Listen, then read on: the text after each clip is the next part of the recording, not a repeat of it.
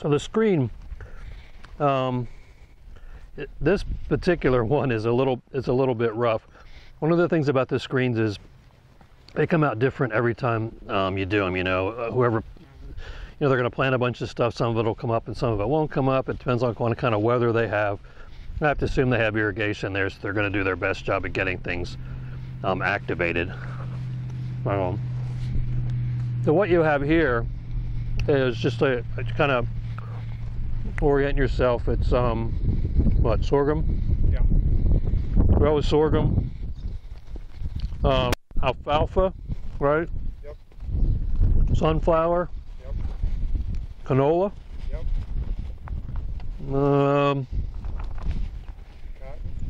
Cotton. Okay, which is kind of variable. Soybeans, corn. Not much really, right? Velvet leaf. What is that? Morning glory. Morning glory, and then are these two different types of beans? They weren't supposed to be. Okay. They're both. Is there bean? Just. They're both. Lamb's quarter, foxtail, and pigweed are supposed to be the other ones. Okay, and then in the plot you have, and you can have this there too. You can have other weeds, and so what you should have. You don't have as much of it here because we had a big rain, so everything kind of washed. But the plots will be wide enough, and then you should have an untreated area between the plots. Mm-hmm. And so you'll always be able to compare. Your first thing you're going to want to do is come out and say, okay, I know what the rows are. So as you're walking through, you sort of got an idea of what what's planted out there, and then you're always going to be comparing to the check. Plot that's next to you. One of the things about the check plot, before I forget to tell you that, is when you're looking for symptomology, sometimes there's no symptomology or there's not much symptomology. That's why it's important on the screen. You really have to know the spectrum of control, like what differentiates dual from harness, from whatever, right? There may be one plant, like one species. It's basically your key identifier, because sometimes you walk in and the pre's, for example, you won't see any symptoms, and sometimes the post, they work so fast or whatever, and some of them just don't show symptomology. But one of the important things there is on the edges, like right when you're trying to figure out, okay, I think it's this, but it kind of fried everything or everything's dead. You can go to the edge of what was sprayed and sometimes see symptomology on plants that only got like a half dose, right? So keep that in mind as you're walking through. So for me, the first thing that I'm going to do when I come in is look at it and say, okay, I know it's pre-emergence versus post-emergence, right? You should see some symptomology. If you see in post, you're going to see skeletons, or you should see something that gives you an indication it's post-emergence. A lot of the pre-plots, and these are a good example, there's a little bit of symptoms with a couple herbicides, but largely at that point what you're looking at is what did it control and what did it not control. In some cases sort of partially, or in some cases maybe stunning, right? So that's what I'm going to do first. And then what I'm going to use, most of these are corn and soybean herbicides, or both, both or one or the other. Still with other herbicides, a few other specialty herbicides kind of mixed in. So what I'm going to usually do is go, okay, is it a, is there a corn or a soybean herbicide? Can I really flat out tell this is safe for corn and not for beans, or vice versa, right? So that's where I'm going to go. And then what I'm going to do is take a look and see, is it primarily a grass herbicide or primarily a broadleaf herbicide? Now most of these cross over, right? So you're going to have grass and broadleaf activity. Given that, you're going to come into some plots and not see any grass, right?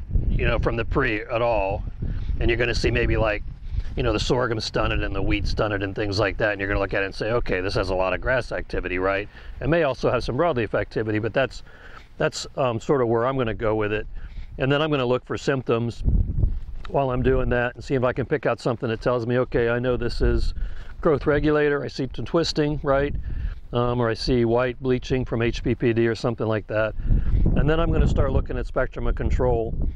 And that's where that sort of other part of knowledge comes in, where you're looking at it thinking, okay, I'm pretty sure this is like a dual type product, metallochlor, but there's 4 products here really that could look like that. There's 3 cetamides, there's Zidua, dual, and harness, right?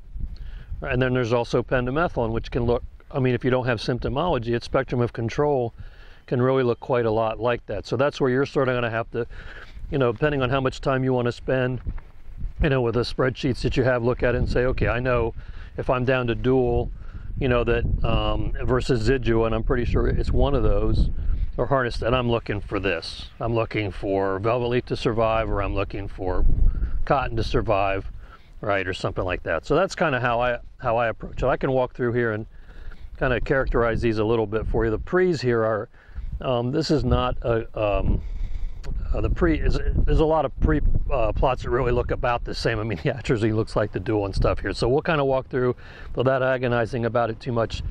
Then we'll get to the post-emergence, because one of the things about this is we are missing a few of the key species that'll let you differentiate some of that, right? And when we planted this, we sprayed the freeze the same day.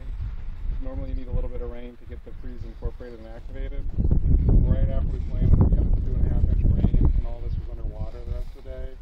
So instead of having clean separation by plot, yeah, so you get a lot of stuff running around back and forth. So yeah, the frees are not fantastic this year. That's where you can go back and look at your spreadsheet, and that's what they should look like for spectrum of control versus what is actually here. But we can still look at simple carcasses. And it's always variable. And I haven't memorized all the differences in terms of dual does controls sunflower or whatever. I don't have all those minor ones. So if you remember some of that as we're walking through from your experience, you can certainly remind me, right? So, Mark, do they use conventional corn and soybean crops, or do they use traded? They should tell you, right? Yeah, so typically, besides having untreated checks between the plots, they usually have an untreated check plot, and on the end of it, they'll have stakes labeling all the different crops. Yeah, you don't have to guess it. It'll say Roundup Ready corn, or it'll right. Say stacked with Roundup Ready, whatever.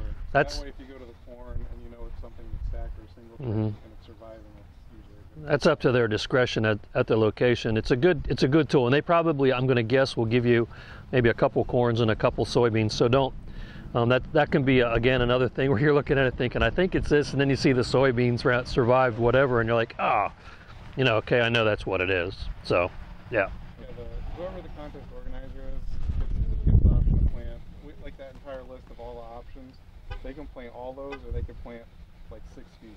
It's really up to them, for whatever they have seed stock for and whatever worked out. And also, and all the weeds sometimes just don't come up. Right. They don't. So I mean, you know, it's right. Yeah, and if you have other questions or whatever, just feel free to ask as we go through here. One of the things we didn't do here that's helpful is we didn't group the sites of action together. It's just some years we don't, some years we do. So you actually, this first plot's harness, and then we also have dual, and then we have, do they have to know common name or just trade name or what? It varies per undergrad or grad. Okay, so Cetaclor, warrant, or dual, harness Zidua, which is peroxysulfone, and then dual, which is metallochlor. So they're down a little bit. It's more helpful when they're together, but I'm not sure you can tell a lot here, right? So this is, in those 3, they're all group 15 meristem inhibitors, shoot meristem inhibitors, and so you're probably not going to see symptomology really. You can occasionally, depending on rate, see a little bit of wrinkling of leaves, like a drawstring effect on the leaves. So some of the species that maybe come up but are still sensitive, you may see some of that drawstring. I think what you're likely to see is what you see here. You see some stunning of the stuff that's, you know, is kind of hammered by it, I guess, although that's stunted all the way kind of through that. So you see some stunning of the velvet leaf here. So you'll probably see some things there and doing pretty well, or possibly not, with a little bit of in between. So all 3 of them are grass herbicides that also control pigweed and nightshade, right? They're all pretty similar in that regard. And then it starts to differentiate. Harness and Zidua are going to be better on lamb's quarters. Zidua is actually good on lamb's quarters a lot of the time, and then harness is kind of And then velvet leaf is another one you'll start to see. Like dual should really largely leave the velvet leaf almost completely, and then the harness can have some activity, and then the Zidua probably a little bit more activity. And I can't remember the other key species you see. I don't remember. I would expect the Zidua to kind of be broadest spectrum on the minor stuff, but I don't really remember that. So you can see obviously the canolas here. All 3 of them actually are kind of so-so on alfalfa, so you can see they're hindering the alfalfa there a little bit. And then none of them should really control composites like the sunflower, but the sunflower stand through here is, I think, really variable. So they may be having some activity, but they were largely really probably shouldn't. So safe on both corn and soybeans, all three of them, right? So you really shouldn't see any symptomology.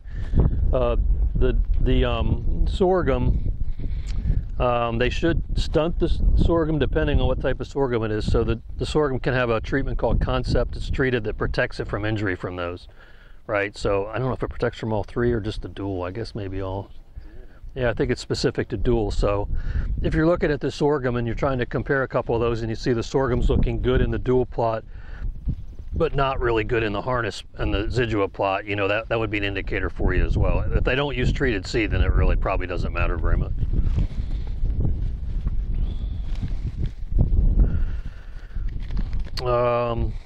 Some of these I think are not terribly representative. So this is atrazine.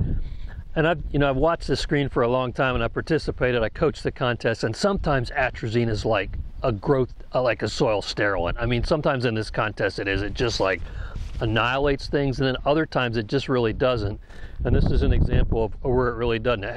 It can have a lot of grass activity, but then not necessarily.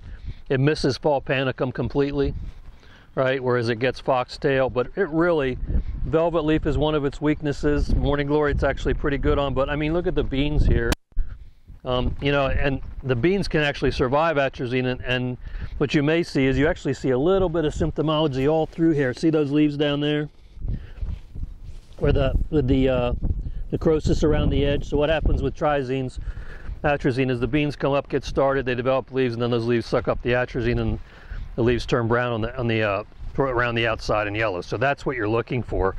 If you see that the beans are there and still surviving, you may see it on the edge of the plot. That's one of your key symptoms, and you can see it on some other species as well. But it's not a terribly representative plot. For me, safe on sorghum, safe on corn. Should take out the wheat. I don't know why the canola is still here. That kind of surprises me, but I don't. You guys remember that? I don't know. No. It should stunt the wheat. It should cause. Wheat will survive it. The wheat should be there, and that may be one you can see some symptoms on, but should be stunted. Kind of depends on how much activity you get from it. Is that like related to all small grains? Oh yeah, they should all sort of do that. Is that right? You guys remember? Yeah. So, you know, it's pretty large seeded grass, so it can come up and survive like a lot of the other grasses, but it should be stunted. That might be another one you see symptoms on. White. It can be kind of a whitish, actually, kind of whitish, yellowish. Yep. And then the sorghum, that's okay. Sorghum, yeah, sorghum should survive it fine. Yep. And then Carmex is also basically a photosynthesis inhibitor. It did have a label on alfalfa, so Carmex is pretty broad spectrum. And again, I don't think this is terribly representative of it, but I can't remember the complete spectrum. They've messed around with Carmex on low rates on corn and things like that. So, you know, the corn can survive it. It largely, I can't really tell with the beans here. It used to have a label for alfalfa, if I remember right. So again, the alfalfa is surviving. And the rest of this, I'm not sure is terribly representative of Carmex. Yeah, I think it's, yeah. So I don't think there's a lot really to take home on this. You're looking for some of the same type of symptomology you could have with atrazine. All right. You got two pre-emergence PPO inhibitors, Valor, or flumioxazin, and sulfentrazone, or Spartan. They're both labeled for beans. Valor's labeled for corn. Spartan's not labeled for corn, but it actually is relatively safe on corn. Between those two, I mean, I'm trying to think of symptomology. You may actually not see any symptomology from them by the time you're looking at the plot. They both have some grass activity. Valor has activity on ragweeds. Let me back up. They both have activity on lamb's quarter, nightshade, velvet leaf, some on morning glory, some on grass. Ragweed is a differentiator here. If they have ragweed planted, sulfentrazone or Spartan has no activity on ragweed at all. It's like fertilizer, right? So that's one of your key differentiators there. Trying to think of nutsedge. They probably won't have nutsedge. It's too hard to plant. Yeah, it's on the list. Yeah. So As you can see, basically Valor doing a pretty good job right here on the Morning Glory. They can injure beans a little bit, but you probably won't see it.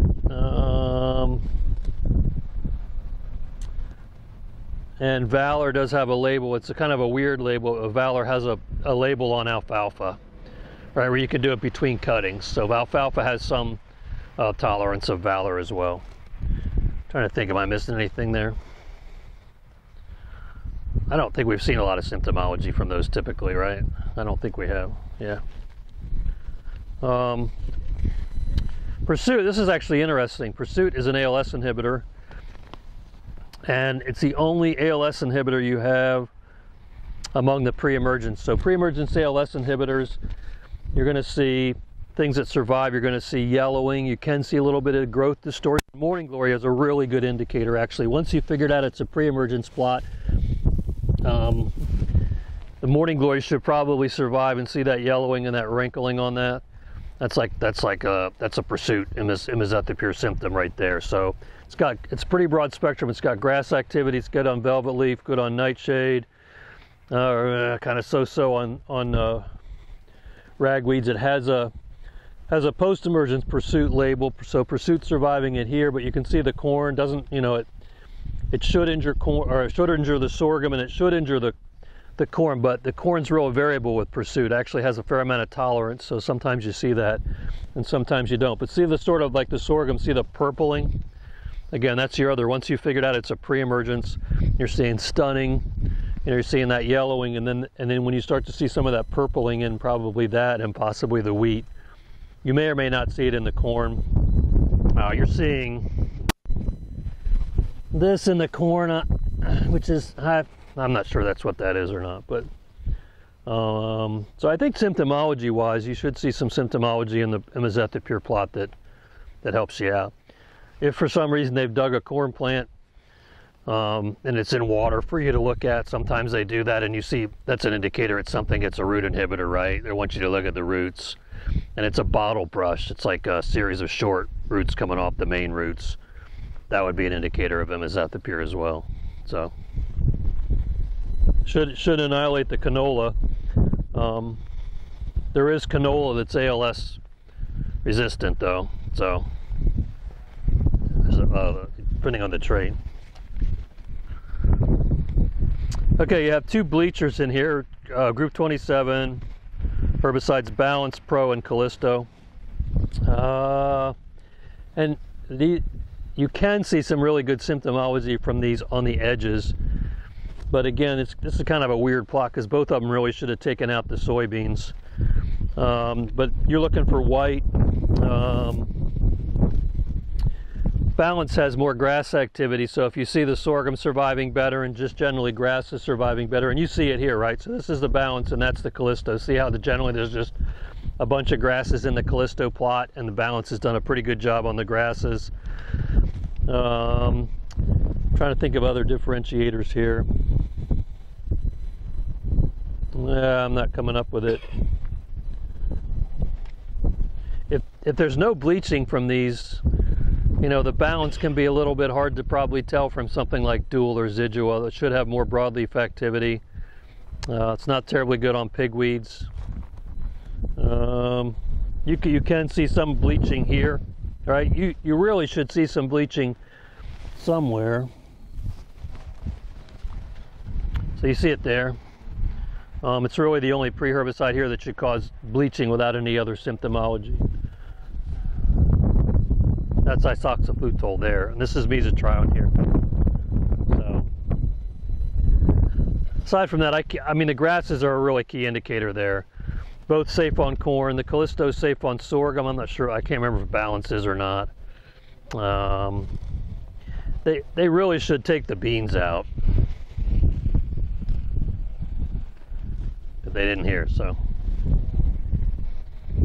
Okay. Metribuzin, which is another triazine photosynthesis inhibitor. And the metribuzin is a little bit like atrazine. Can have some decent grass activity, and it can have some pretty broad spectrum activity, and then other times it just really doesn't have a lot of activity. It's largely safe on corn, safe on soybeans. It has a pre-label for wheat, right?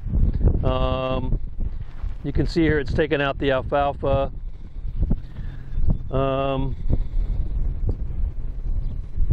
It's having some activity on the cotton, and again on the cotton you can see, let me pull a plant, you can see on something that's got some sensitivity, right? You can see some triazine symptoms on older leaves, the yellowing, right? So you're looking for that again with this, which is different than the bleaching. Now one of the differences that is it does turn necrotic, right? So after that tissue turns yellow, it actually does sort of turn brown, whereas it really doesn't with the mesotrione and the isoxaflutol. Metribuzin is good on pigweeds, lamb's quarter, smartweed, morning glory. It's got some activity on velvet leaf, kind of on ragweeds. I think the other differentiators there. I'm trying to think what you would confuse it with. You could confuse it with Valor or probably sulfentrazone. Once you've established it's safe on beans and possibly safe on corn. What you'll see from the sulfentrazone and the flumioxazin is they did a reasonable job on morning glory, and the metribuzin really doesn't, and they would do a better job on velvet leaf most of the time probably as well. Grass activity with all three, that's all over the board really. So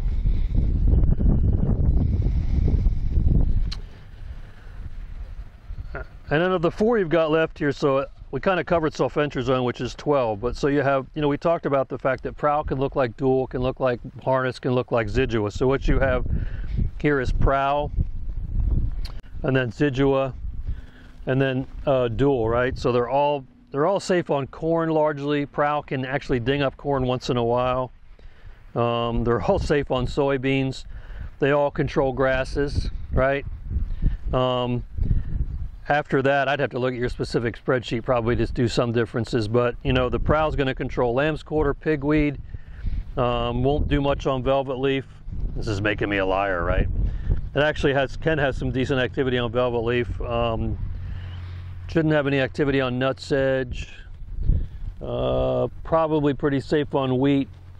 Pendimethalin does have a label, like a dormant label on alfalfa, so you can see the alfalfa has some tolerance to it. Among the 3, pendimethalin has the broadest label in terms just of a bunch of different crops. Like you can put pendimethalin in your garden usually, right? Incorporate it and go plant a lot of stuff in your garden at home, right? So whereas you can't really do that with the other ones. So if you're looking at the plot thinking, I think it's pretty safe on a lot of stuff, it's probably more likely to be pendimethalin if you can get to that place, right?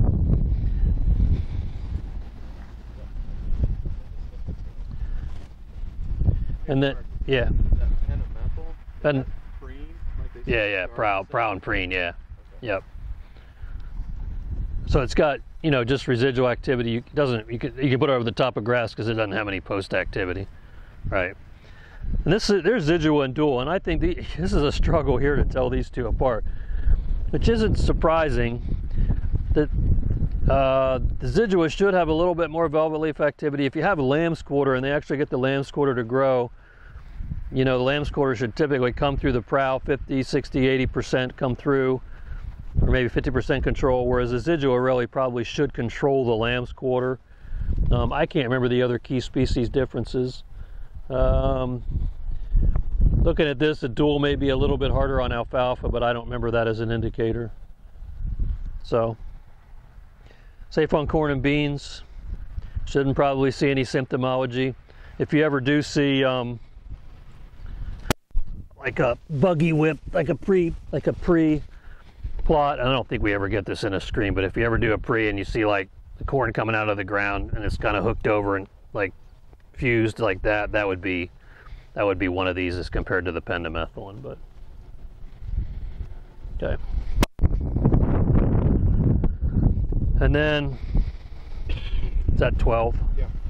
So here's 12, which is Spartan or sulfentrazone. We talked about this back there, comparing these to Valor and flumioxazin, and it looks to me like on these two plots, the sulfentrazone probably has less grass activity than the Valor. I think that's kind of variable. And these plots would also show, of course, Valor was sort of down in the puddle, but these plots would show Valor a little bit better on the morning glory than the sulfentrazone, which I'm not sure is true to form really. It's not labeled for corn, but it actually has some relatively decent safety on corn, so you may or may not see some stunning on the corn. I'm trying to think. I'm kind of blanking on other things right now to separate them. I think, you know, what the pre-plots sort of show you here is, you know, and the list is sort of geared like this for everything just about except the pursuit. I think, you know, if you look at the pursuit plot, you'll think, okay, yellow, some crinkling like this, I know this is pursuit. The rest of these, when you look at that list, you can tell, you know, there's 2 to 4 things you have to be able to tell the difference between, right? So you may see some symptomology, but you're going to have to know your spectrum of control, especially on both the minor crops and, you know, a couple key species. For example, you know, you go back to Callisto and asoxaflutol, you know, the Callisto controls crabgrass, and that's the only grass it really controls, whereas asoxaflutol's got sort of a range of activity. So, questions about any of that? Those are tough plots really to get a lot out of for me. You know. Okay.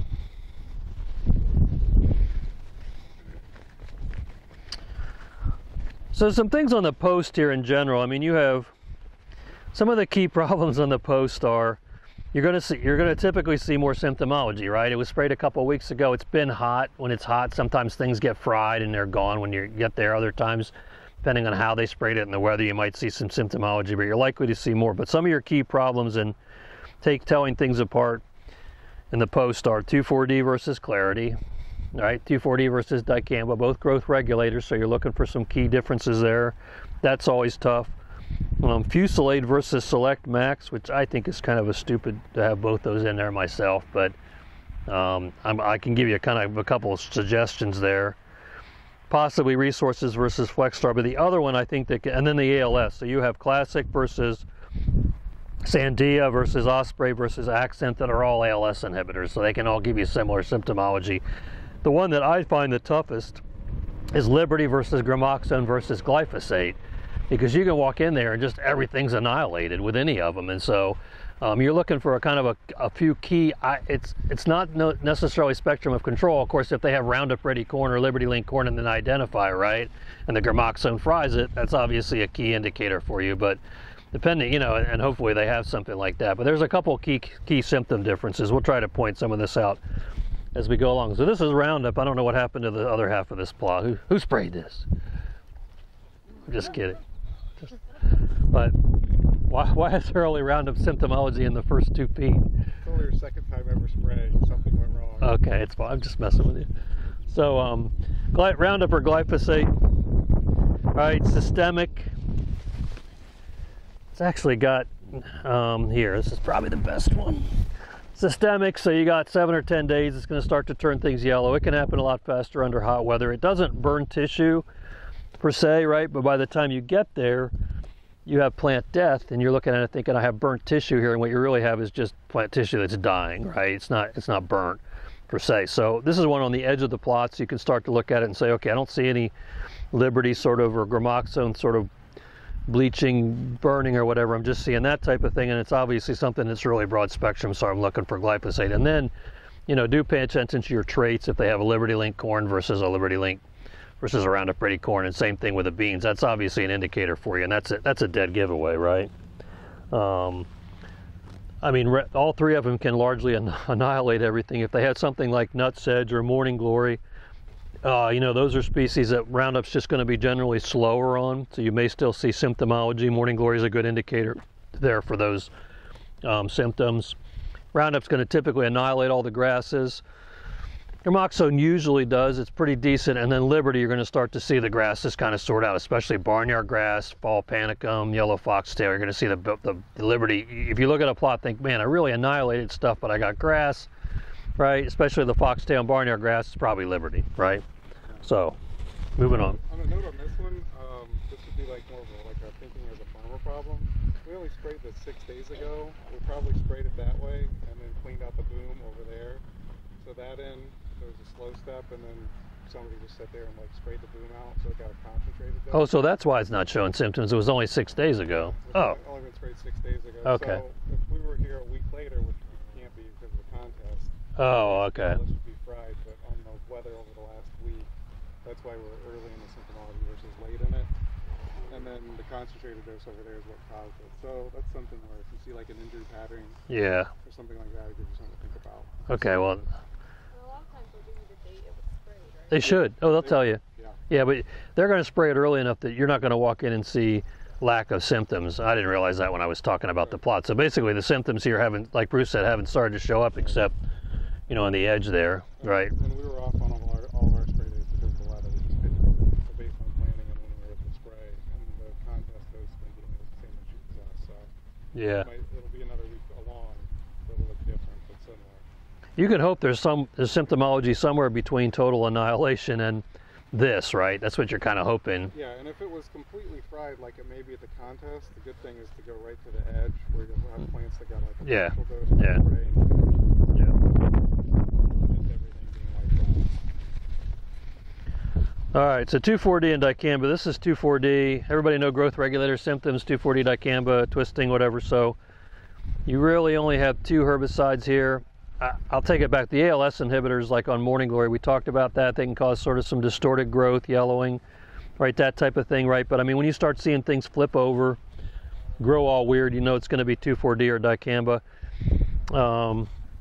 They actually could throw a, you know, there are beans that have resistance to, right, one or the other. So pay attention to your beans. They could give you a bean that's resistant to 2,4-D or dicamba. Both safe largely on grasses. You can forget both of them. You can get sort of a little bit of a leaning on the grass sometimes. We concluded which one causes that more often. Usually the dicamba will come Yeah, and I think you see it here too.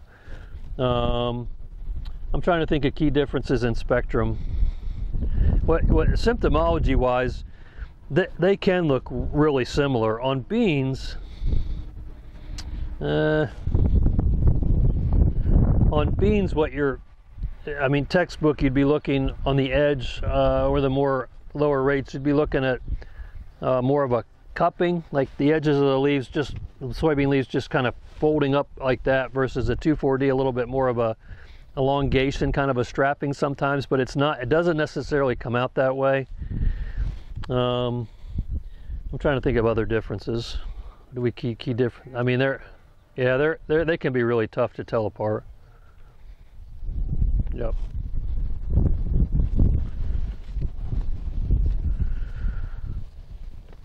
Bucktril, in terms of things that look alike, Bucktril is a photosynthesis inhibitor, and you can see a little bit of kind of yellowing and then tissue burning here.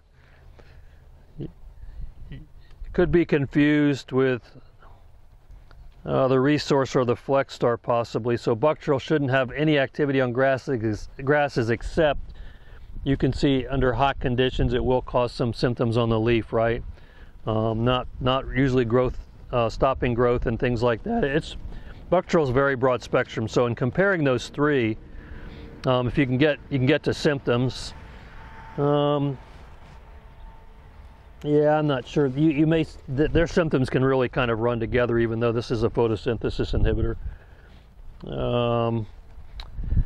The Bucktril's really across the board good on pretty much all the broadleafs. Can be weak on big pigweed.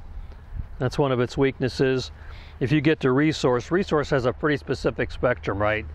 Controls lamb's quarters to some extent, Morning Glory to some extent, and Velvet Leaf is this big thing and misses a lot of stuff. And then Flex Star also isn't just going to be good across the board. So if you come in and see corn basically safe, soybeans out, well, that'd be your other indicator. The Bucktril should take out the beans, right? Whereas the Resource and the Flex Star should really leave the beans. So I don't think that's a difficult one. All the grass left, corn looks good, wheat looks good, it's safe on wheat. Sorghum should be pretty good, and you see it kind of really annihilated the broadleafs with some burning symptoms, then that's probably Bucktril. So.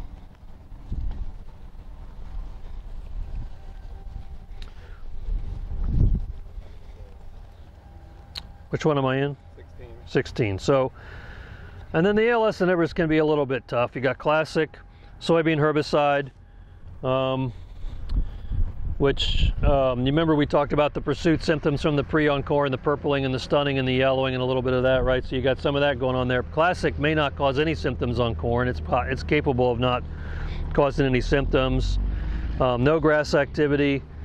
It's early here for Classic, like Bruce talked about. So you really should be starting to see more symptomology on both the Morning Glory. The Morning Glory will kind of shrink down and again be yellow. It won't necessarily die. It just kind of sits there and doesn't look that good.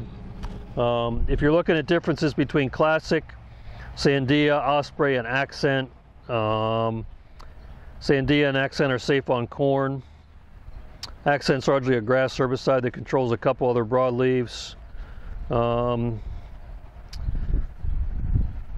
Classics may or may not have grass activity, should be safe on the beans. The other ones I think probably will all take the beans out. So if you're seeing ALS symptoms, the beans basically look pretty good. I think your conclusion is probably going to be it's Classic. I don't remember if Osprey leaves beans, but I don't think so. So, all right. Got some. Yeah, you got some.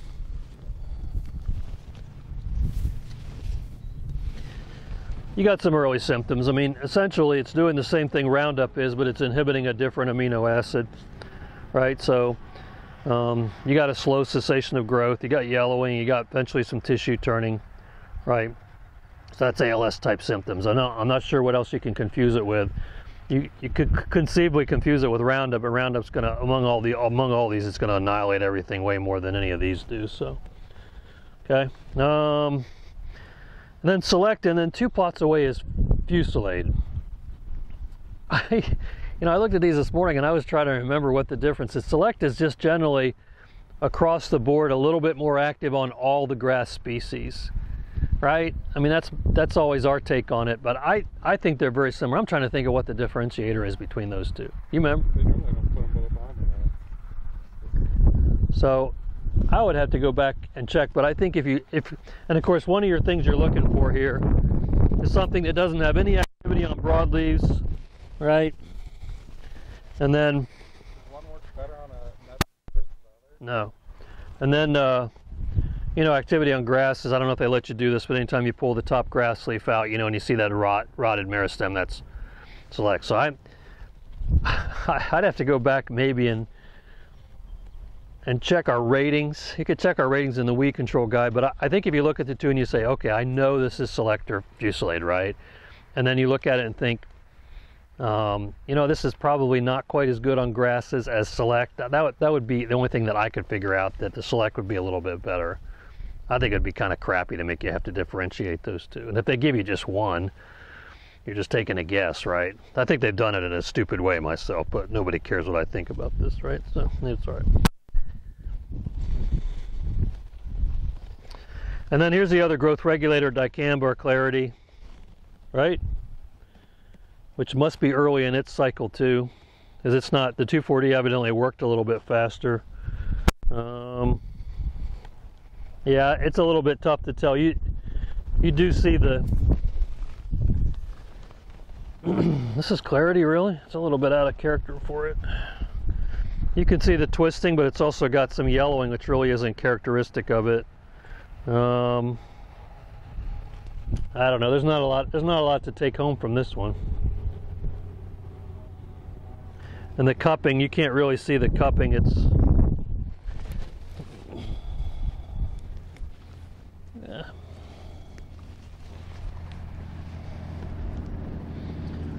It's basically starting to mess up the growth in there and do some things to it, but it's not. Yeah, there's not much to say. There's not much to take home from this plot.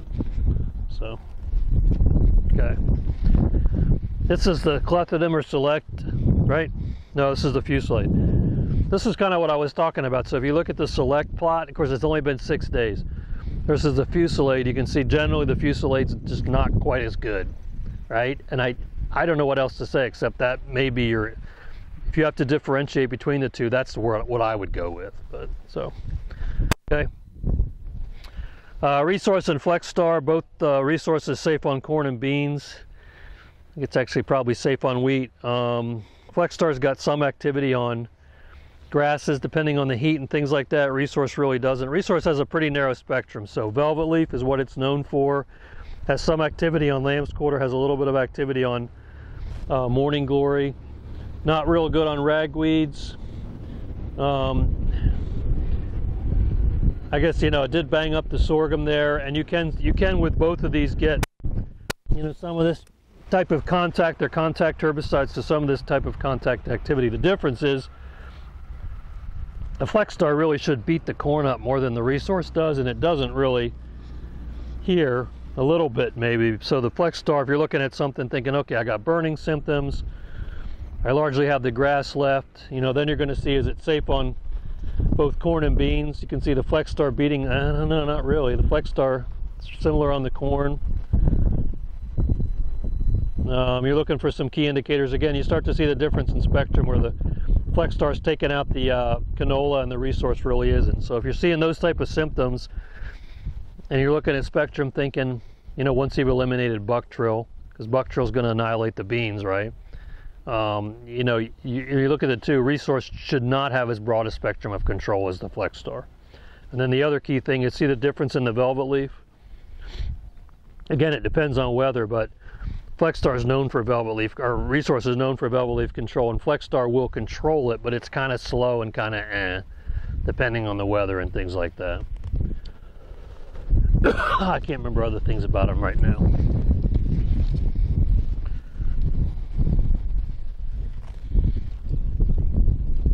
And then, any guess? Is anybody looking at their sheet? It's Liberty. And we talked about this again. It's only been 6 days, so if they put it on 2 weeks before, you're going to look at this plot probably in the Roundup plot and the Gramoxone plot and kind of scratch your head a little bit. But Liberty's going to be weaker on grasses. Where's the Gramoxone plot? Let's see, it's probably that one. See that one about 4 down? That's the Gramoxone. Again, it hasn't completely annihilated the grasses, but you're seeing burning symptoms on leaves and things like that. It affected the corn, you know, regardless of whether it's Roundup Ready, pretty broad spectrum. Compared to this, you're looking at, thinking, okay, I've got something that's basically got activity on everything, but it's leaving more of the grasses. Liberty's weak on lamb's quarter and weak on big pigweed. All right, so between Roundup and Gramoxone and Liberty, if you see grass surviving more and lamb's quarter surviving more, it's going to be the Liberty. Symptomology, it can actually be sort of all over the board, but if you go to the edge and see more of a white, sort of a whitish cast, not the white down in the whorl, the yellow, but sort of a white kind of turning on the edge, something like that, that's more likely to be the Liberty. Not good on nutsedge. There actually is Liberty Link canola. All right, so keep that in mind when you're going through.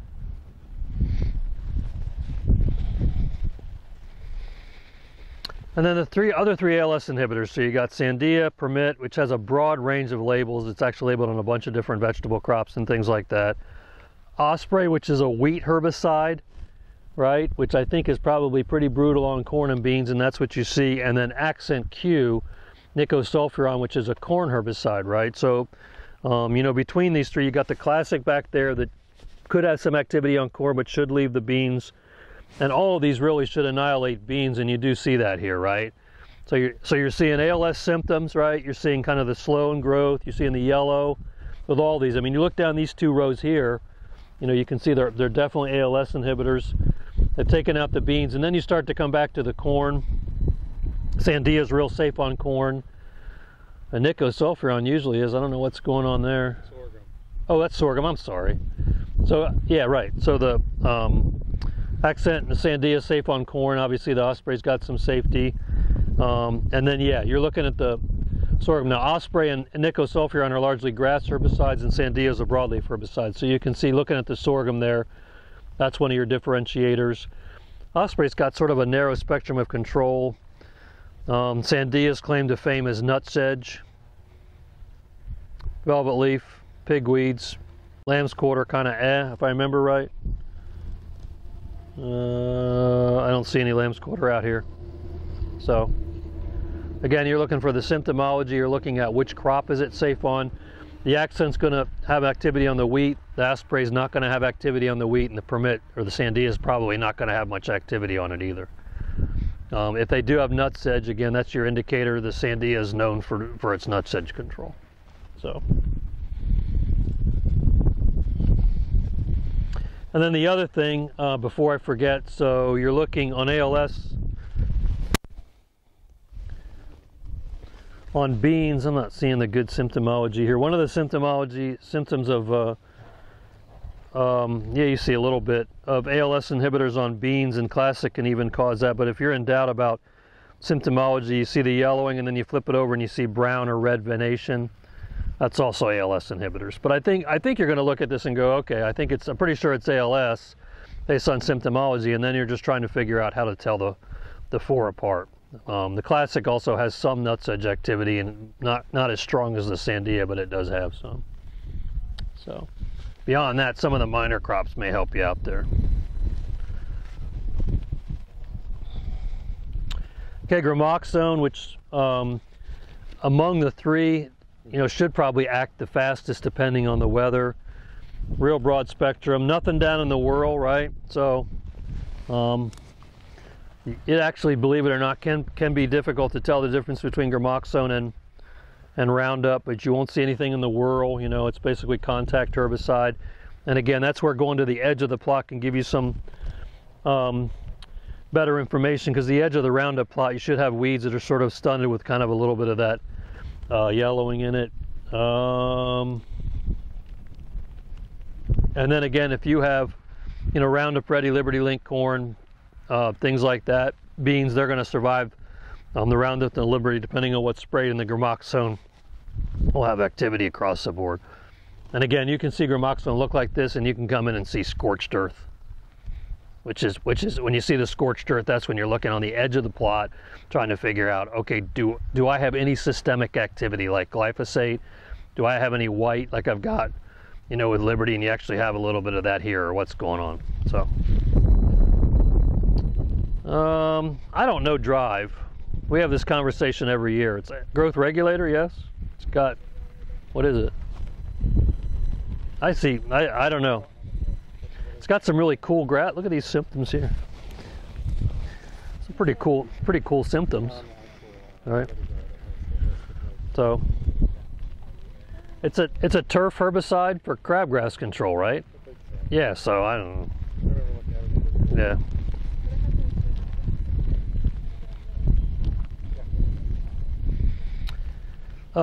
Sharpen is it has some residual activity, but it's a foliar herbicide, but it can't actually be applied to any crops over the top because it burns them all, right? So it's a PPO inhibitor like the Flexstar and the Resource, but what you can see is it's largely not safe on anything, right? It doesn't have very much grass activity, and you should really see burning on everything else. To finish up really quick, there's your only post-emergence bleacher, right?